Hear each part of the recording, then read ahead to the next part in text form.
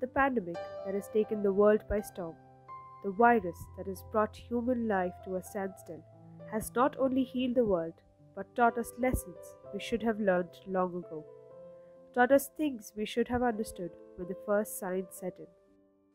The Creator of the universe has blessed us with everything. There is pure air for us to breathe. There is a system in place where the nature takes in our carbon dioxide and returns us the oxygen we need to survive. Water, one of the most essential elements of our everyday life, is in abundance on this blue planet. There is soil which has helped us build ourselves and our lives. What have we done to it now? What have we, the humans, for whom all was created? Why are we suffocating the earth for our selfish reasons? I am not saying the virus is good or justifying any of the negative effects it has had on human lives. The virus is dangerous. It is what we need to deal with on an urgent basis. We need to put it to a stop. As the virus has hit a pause button in our lives, we need to just stop, breathe, and look around.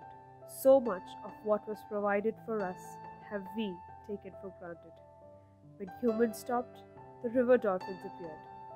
When the humans stopped, the flamingos flocked.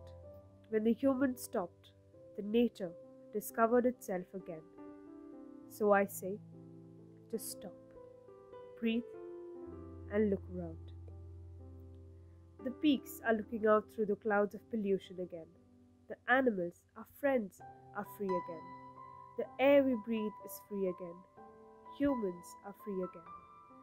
When we look back to our lives few months back, what do we see?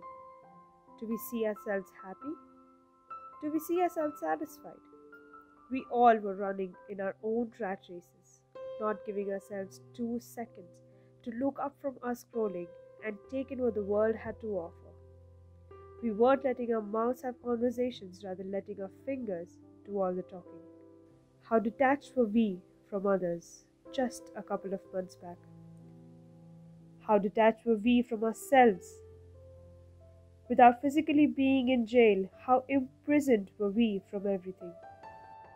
So I say, thank you, Corona, for giving us time for ourselves, for giving us a break from the rat races that we were mindlessly running, not even knowing what we were actually running for. Thank you for making us all take a step back and letting us breathe. Thank you for letting the earth breathe. Thank you for letting us all have real conversations with our friends and family.